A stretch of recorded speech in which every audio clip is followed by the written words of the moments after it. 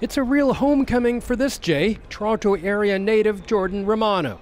My whole family, my aunts and my grandma's going to make it out today. For 670 days, the team hasn't played on Canadian soil due to COVID restrictions. It's been so long, half the players are new.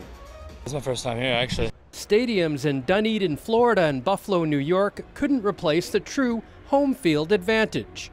I think the toughest part was we just never really had a home crowd. We were getting booed and stuff at our own place sometimes. The Edwards family from Toronto are big fans and came out to cheer safely. We've all done our double vax and yeah, just excited to be here. Major League Baseball events have been the source of COVID outbreaks, including the All-Star game in Denver earlier this month. Nearly 50,000 were in attendance.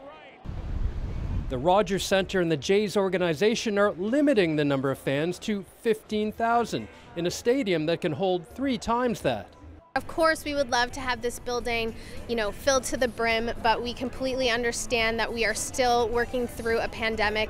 The roof is open here today at Rogers Centre, and the Jays organization says they'll try and keep it that way as often as possible. And for that reason, the province has deemed this entire building, including the concourse and concession stands, as an outdoor venue.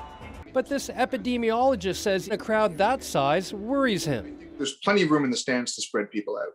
I think the concern for me is the snaking lines to get to your seats, the lineups at the concession stands, and the washrooms. Anyone who's been to the stadium when it's in full swing knows it's pandemonium, and that's not safe. And his concerns are, even if the Jays' 10 home games don't become super spreader events, they could still set a dangerous precedent. Lee-Shanok, CBC News, Toronto.